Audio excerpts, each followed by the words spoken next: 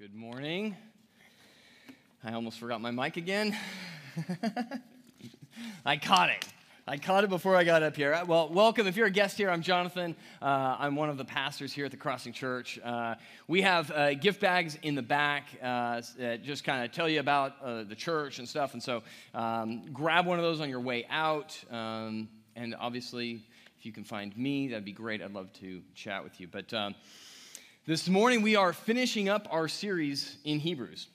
And so, we basically started in chapter 11, and we're going to be finishing up about halfway through chapter 12. And that's the emphasis that we wanted to give in Hebrews, because we want to talk about faith. What is faith? And Gene last week did a great job of articulating what does endurance look like for us. And so what I'm going to do this morning is we're going to back up a little bit, and we're going to start in Hebrews chapter 12, verse 2. So if you've got a Bible, you can open that up. The screens are going to have the verses as well. If you've got it on your app or on your phone, feel free to pull that out. But we're going to be stepping through, and we're going to start in verse 2, and we're going to go through verse 14. And what we're going to see this morning is basically what we just sang about, Jesus. That the author of Hebrews goes, you want to know how to endure? Look at Jesus. And we got to be careful of this, right? Because it's very easy for us to say, well, he was the Son of God, and he was sinless. Of course he's going to endure, right? I mean, that. When I read that, I go, I'm not exactly sure what to do with that. But what we're going to see is some very tangible, really, really in-life ways that Jesus endures and how he models that for us. And so that's what we're going to look at today. So let me start by praying. Father, we thank you so much for this time. We thank you for the opportunity to worship you. It's so incredible to gather together with this body of believers and just to sing your praises, to reflect on your word. And I pray that this morning, Father, that you would cause us to worship you in every aspect of our lives. It's not just learning. It's not just sitting here and listening to somebody talk about Scripture, but it's us drawing closer to your throne, us falling to our knees in worship of you and what you've done for us. And so I pray that you would bring us to that place this morning. Fill this place with your Holy Spirit, Father, and I pray that as I speak that you would just allow your Holy Spirit to do the work that it does. And that if there's something that you don't want me to say, God, I pray that you would help cause me to forget it and just to move past it. And if there's something that you want me to anchor on, I pray that you would cause me to do that as well, God, because this is all for your glory. In the name of your Son we pray. Amen.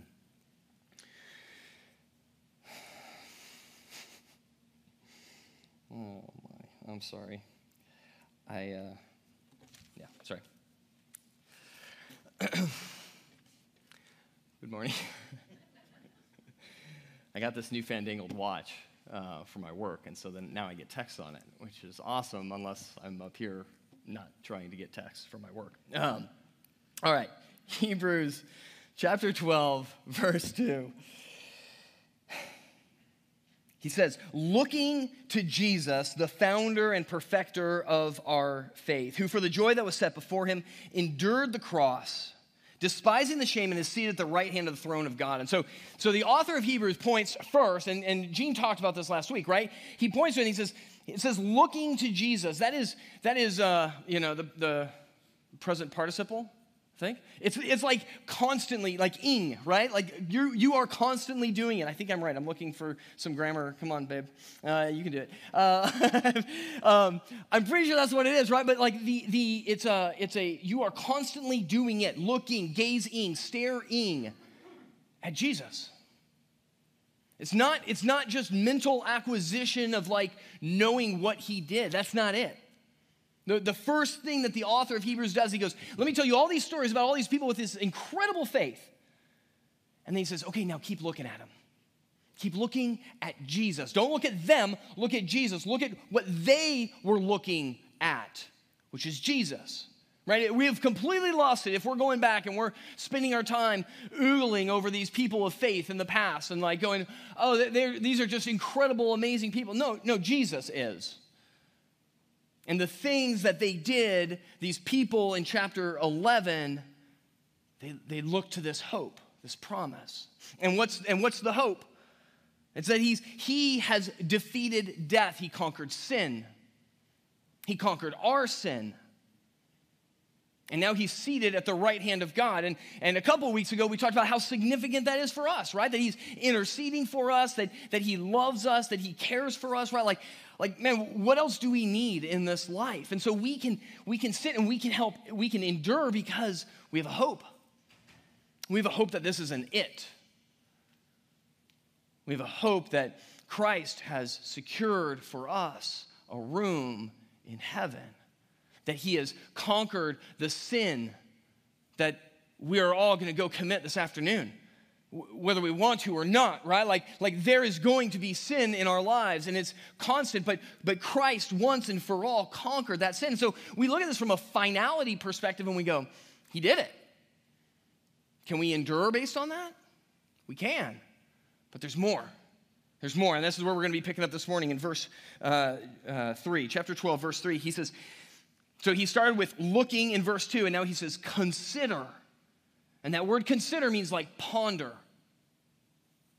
reflect, think. He says, consider. Just consider him, Jesus, who endured from sinners such hostility against himself, so that you may not grow weary or faint-hearted. In your struggle against sin, you have not yet resisted to the point of shedding your blood. So what he's saying is, like our weariness and faint-heartedness, like we're going to get exhausted and tired, and so we should be doing what? Considering Jesus. Not just the hope of eternity that we have, but that we should be considering Jesus and how Jesus endured hostility from sinners. Who do you think is in the category of sinners? Well, that's pretty much everybody, right? I mean, if we're not careful, we might get into some bad theology and say, oh, those are everybody that like didn't believe in Jesus. Well, last I checked, everybody in this room is a sinner, right?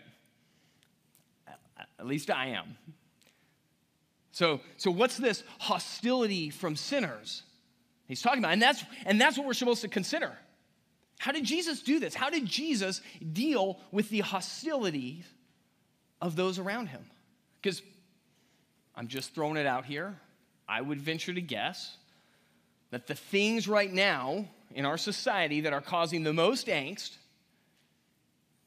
is each other. Am I right? I mean, there's job stuff going on and there's other things going on in the background, but honestly, this apex of angst and frustration is because people are messy. We're messy. We're sinners. They're sinners. If you're in a marriage, man, two sinners living together. If you have friends, guess what? They're sinners. Like we all just mess up. We all don't live the way that maybe on paper we would maybe describe ourselves. We fall short. And this is what he's saying is the people around Jesus fell short. They had the Son of God in their midst, and they fell short. And he describes it as hostility, and that word hostility can mean opposition, it can mean rebellion. So don't think, because I think at first I go, oh, that's the Pharisees.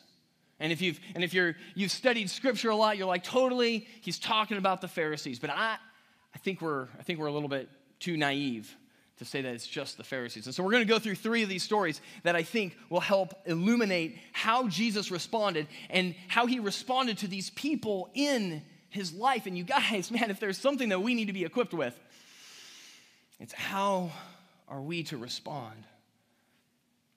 What are we supposed to post? What are we supposed to say? And I'm not going to tell you specifically. I'm going to point to Jesus. We're going to consider and ponder Jesus and go, how did he deal with people who maybe didn't see eye to eye with him?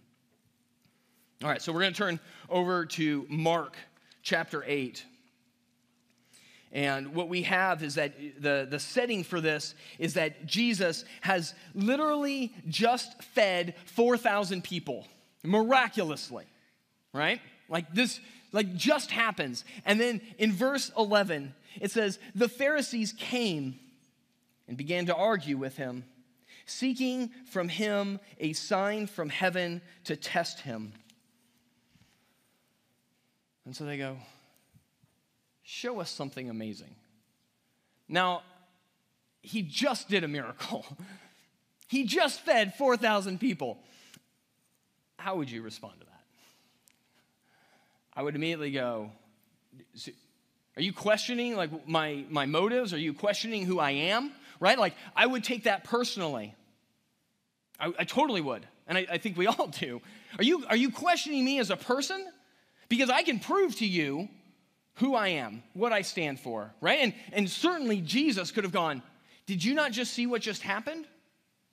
Let me defend myself. And it even says that the Pharisees came and argued with him.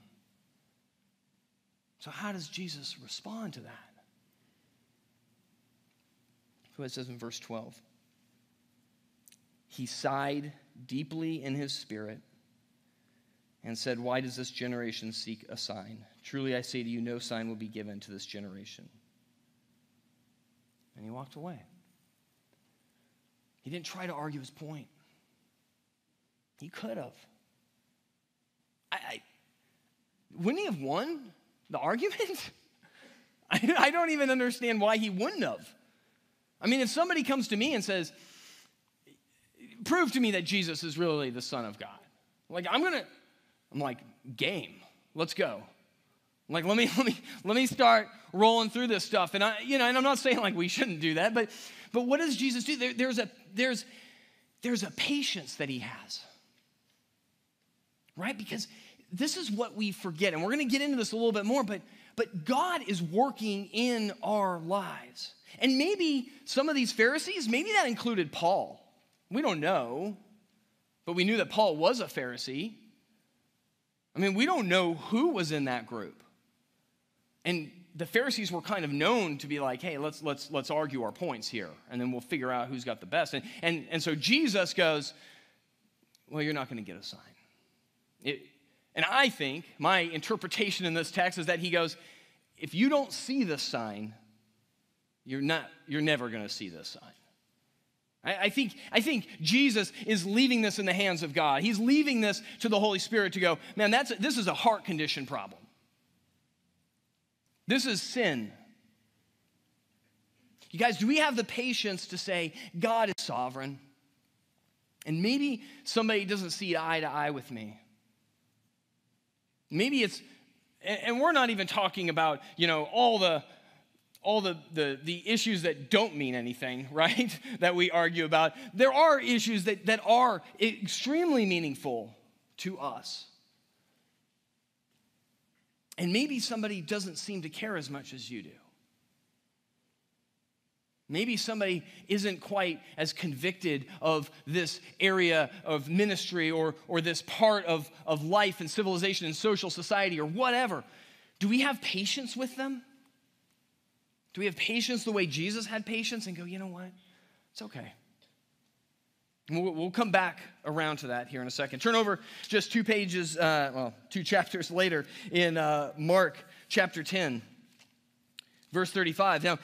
Now that's from Pharisees, right? These are the people that you would expect maybe to argue with Jesus. Well, now you have James and John, and I think this one maybe hits a little bit more close to home with us. So look at chapter 10, verse 35.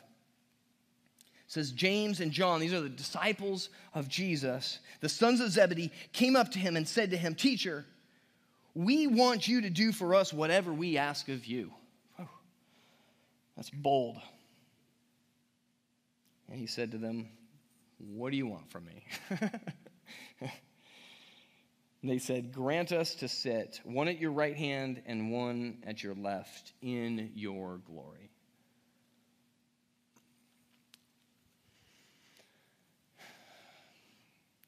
So we got to put ourselves into this context, right? Here's Jesus, the Son of God, who's coming to show the kingdom of heaven, And he's walking around with these disciples. He's spending all of his time with them. And this is how they respond. Hey, I want to be a king too. I want to be up there. Can I just secure a spot at the table of leadership? Can I secure a position in this future kingdom? They had no idea even what they were asking for. You see, their minds were set in this world. They weren't thinking of this eternal kingdom. They weren't thinking of the kingdom of heaven. They were thinking about here and now. And I think a lot of times, okay, all the times, pretty much all the time, we're thinking about here and now. We're thinking about issues in politics in our country and our situation and jobs and economy and civil rights. And we're thinking about all of these things, right? And it's not that they're bad things, but it's all we're thinking about. Look at what Jesus does. Turn over just a couple verses later in verse 41. It says, and when the 10 heard it, right, the other 10 disciples, they began to be indignant at James and John. And Jesus called them to him and said to him, you know that those who are considered rulers of the Gentiles lord it over them, and their great ones exercise authority over them. But it shall not be so among you, but whoever would be great among you must be your servant. And whoever would be first among you must be slave of all. For even the Son of Man came not to be served, but to serve, and to give his life as a ransom for many. What Jesus does here is he stops the record. He goes, stop. You guys are missing this. Your focus is wrong. Your focus is wrong. He had to remind them of their calling, their responsibility, what they are there to do, which is to serve. And that's not what James and John were thinking. They were like, I've got an inside track on this next kingdom, and I want to be at the right and I want to be at the left. And Jesus goes, no, don't forget your calling. Remember, he reminds them, like there's more to this. There's more to this than what you are focused on. And the reality is what ends up happening is bitter infighting, right? I mean, you could imagine that Jesus is like, you guys are, why would you say that in front of the 10, right? Like, why would you say that? You just revealed like sin in your life, and you spit it out of your mouth, and now everybody's mad at you because you said what you actually felt. And I think at that point, Jesus is like, he's like, you guys, get over here. Come here. Stop fighting. We're called to serve. And I think we need to remind each other of that. What's our calling? What are we here to do? All these other things, it doesn't mean that they don't matter. It just means that we have, above all of those things, a calling that supersedes all of it. All of it. Now turn over to Luke chapter 22 in verse 59.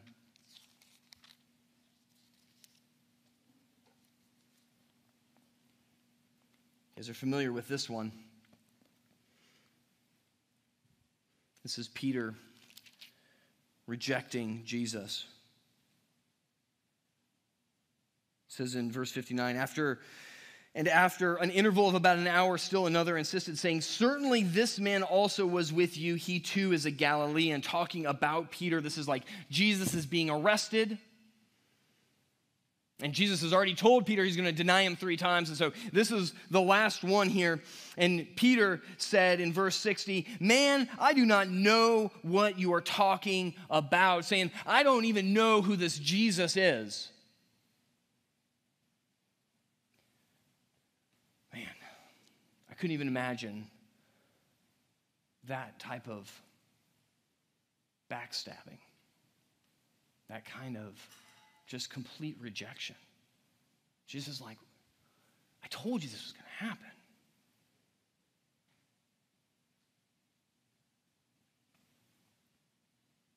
And the Lord turned and looked at Peter. Jesus never says anything. He just looks at him. And Peter remembered the saying of the Lord, how he had said, before the rooster crows today, you will deny me 3 times. And he went out and wept bitterly. What was the look? This is lots of interpretation here. Knowing who Jesus is as the Son of God, I don't think this is Jesus going, I can't believe you did this, right? Like he knew this was going to happen. I think it was a look of love. I think it was Jesus looking at Peter going, it's okay. I love you. And when we go back to John chapter 21, we read of Jesus after his resurrection going to Peter and restoring that relationship and going, dude, I still love you. It's okay. It's your sin. It's your sin that did that. You see, I think this is part. We forget that we're all sinful. We forget that our friends and our family and our spouses and our coworkers, we're all wrapped up in sin. And we're called to love. We're called to love, to understand that, man, like they're not doing the things that they really want to do. They are slaves to their sin. Are you a slave to your sin? Because I am. Like, I respond in ways that I would never plan to. I react. I respond in ways with especially my daughters that I wouldn't want to, right? I think all of us go through that. And so when that happens to us, we go, I can't believe you would do that. And we go, why can't you believe that? We're all sinners. It seems very logical that somebody would do this. And I think from Jesus' perspective, he goes, it's very logical. I know that you're going to deny me because you're going to be afraid of your life. You're going to be afraid for your life. You're going to be afraid, and you're not going to want to confess that you know me. And I think for us in our relationships as well, man, that happens. People are going to let us down. And maybe we thought that people were a certain way because we just didn't really know them well enough. But then once we know them, we're like, man, actually sin is pretty deep in your life. And then maybe they're looking at us going, man, sin's pretty deep in your life too. You're like, yeah, we're all messed up here. But what are we called to do? What does Jesus do? He loves Peter in the midst of that.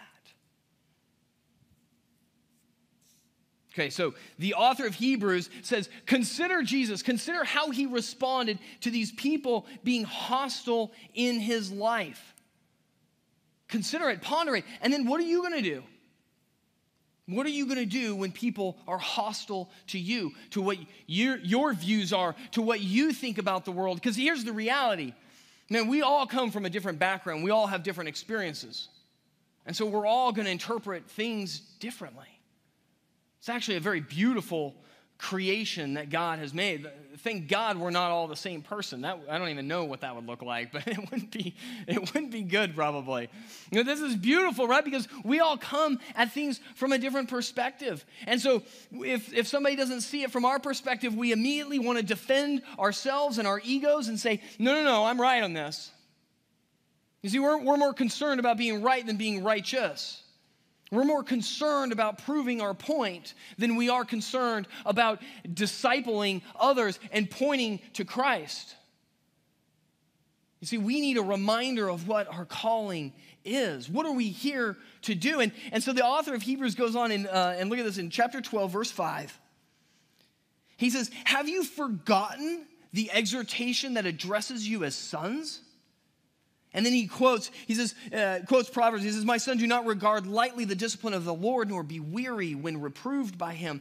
For the Lord disciplines the one he loves and chastises every son whom he receives. It is for discipline that you have to endure.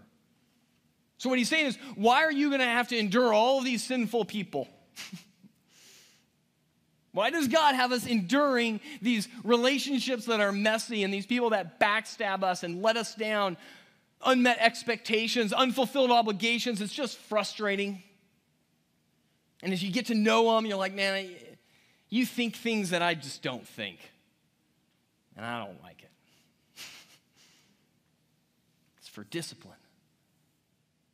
God is disciplining us, you guys. He's conforming us to the image and likeness of his son. And so, man, if everybody agreed with us, man, as much as I would like everybody to agree with me, it would be very dangerous for me because I wouldn't change, right? God wouldn't be able to mold me and shape me. And it's the same for all of us. It's a good thing. It's a good thing when somebody challenges your assumptions. It's a good thing when somebody says, actually, I see this differently because I have this experience. And you go, wow, I don't have that experience. You see, God is shaping us. He's disciplining us. And then look down what it says in verse 11. It says, for the moment, all discipline seems painful rather than pleasant. But later, look at what it says. It yields the peaceful fruit of righteousness to those who are trained by it. That's the result. You know why that person is in your life that's just a thorn in your side and always bugging you and it's frustrating and it's difficult? Because God is trying to produce fruit of righteousness. And what does that fruit look like? Peace. Oh, how far we are from this. Peace. That's the end result of this. You guys connecting these things? God puts hostile sinners in your life. You are a sinner so that he can discipline you and so that you can endure through this so that what? You will produce peaceful fruit. That's what God wants to do. And that is not what's happening. Would you agree? Throughout the world. Throughout the world, the country, right? Like within our church, like it's just, and I'm with you. Like, I want to prove my point. I think I know what's right. We all have our opinions, but the reality is that we are called to produce peace. That's the fruit of righteousness.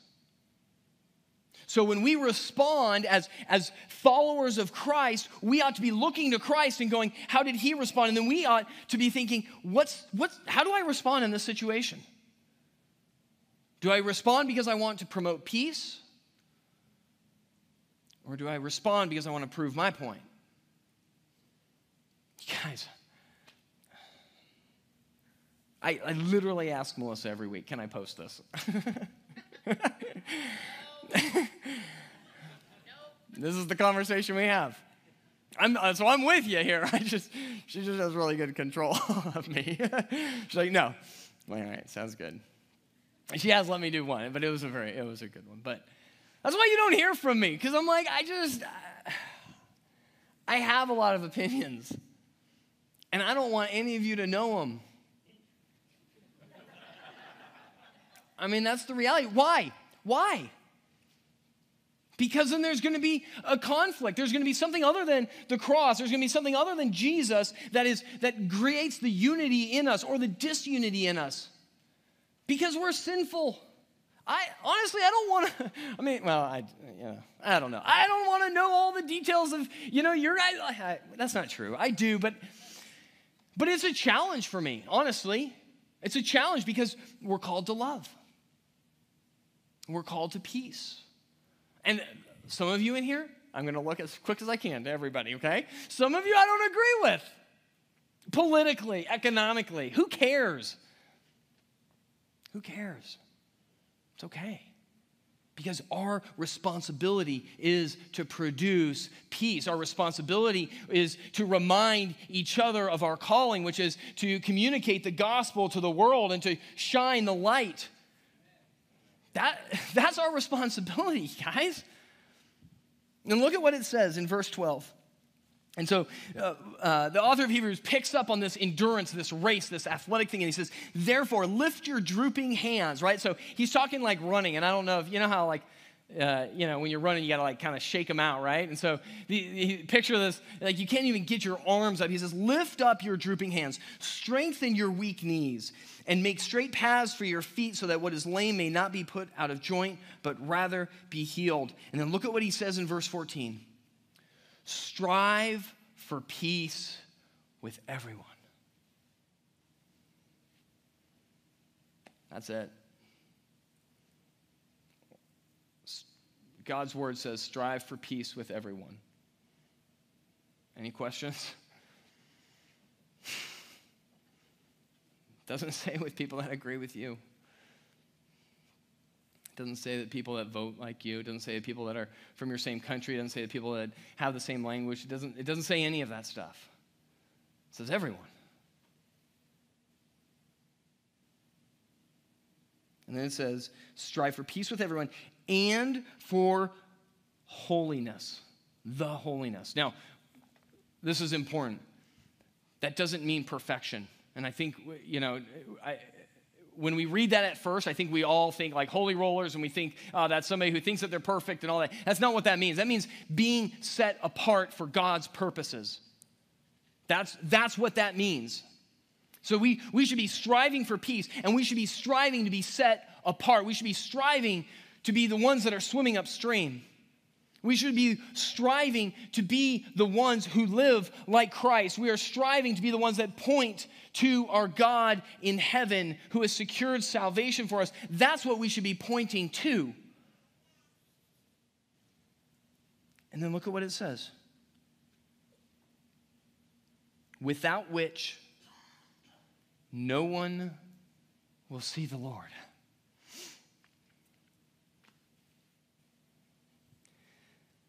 You guys get that? Read that whole thing. Strive for peace with everyone and for the holiness without which no one will see the Lord.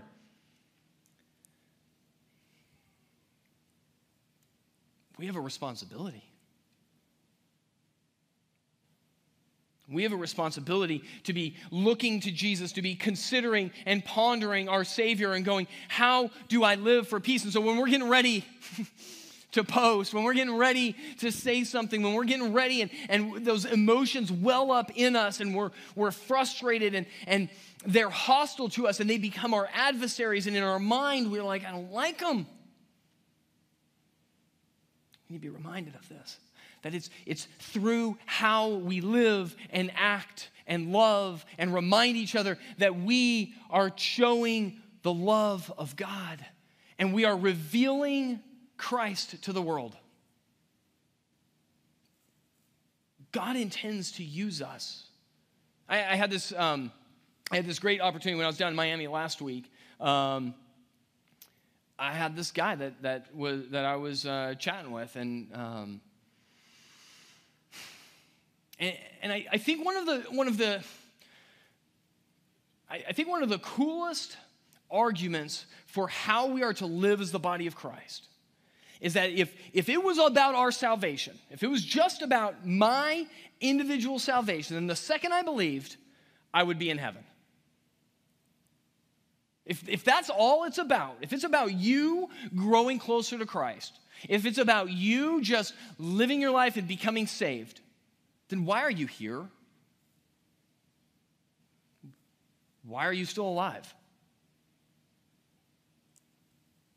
Because God's plan, in his infinite wisdom and unfathomable love, has chosen to use sinners like us to communicate the gospel to the world.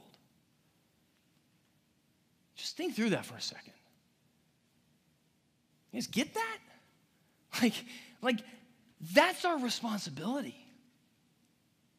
We are tools in the hands of God to go and to strive for peace and for holiness so that the world will see him. There is a response. So when we're living and we're just responding to people and we're just living the day as however we want, we're not on mission. We're not making disciples. We're not doing the very thing that we were created to do. Every breath that we have was created for this express purpose.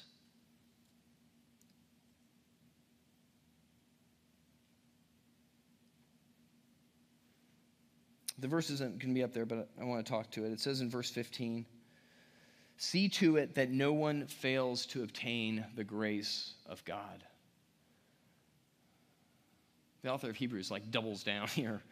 He's like, not only will no one see the Lord, he tells us, see to it that no one fails to obtain the grace of God. That does not mean that we are the deliverers of the grace of God, okay? Like that is in no means, we could not handle that, okay? That is not our responsibility. But what he's saying, and he goes on to talk about this root of bitterness, that's a virus, that's a virus, like a virus that can infect all of us, bitterness. And it can affect how people see Christ. Our response, our lives are put at the foot of the altar. I've been crucified with Christ. It's no longer I who live, but Christ who lives in me. Look at 2 Corinthians 5:20. It says, we are ambassadors for Christ, God making his appeal through us.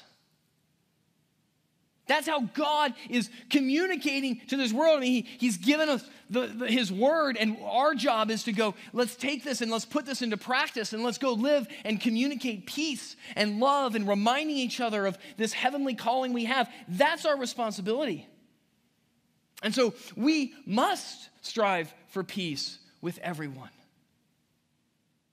If not, we might as well just put that up on the dusty shelf and leave it.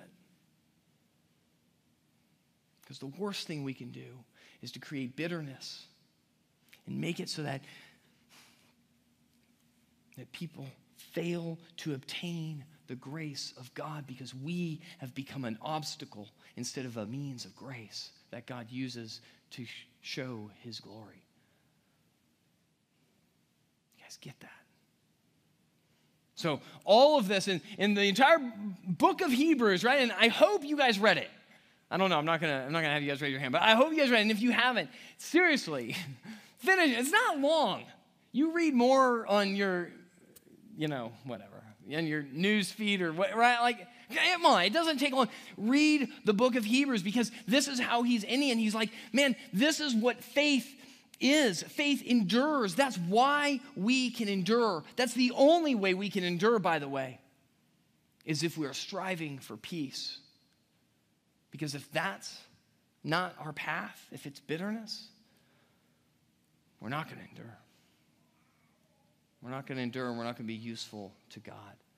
So let's encourage each other. Let's do exactly what Jesus did, right? Let's be patient. Let's remind each other of our calling, and let's love each other. And I don't mean just the people that you agree with. Let's strive for peace with everyone. Let me pray.